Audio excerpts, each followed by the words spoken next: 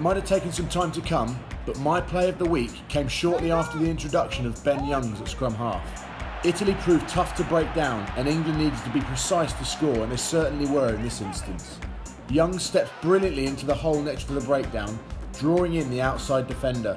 He manages to get his arms through the contact, a difficult skill, which means Kyle Sinclair can race into the space left open. Great to see the incredible pace from the prop, and the resulting quick ball meant the Italians struggled to position themselves defensively. Farrell simply needed to pop the ball to Brown, who angled toward the left wing Von Viti, and completed a simple 2v1 to send Ben Tia over for my play of the week.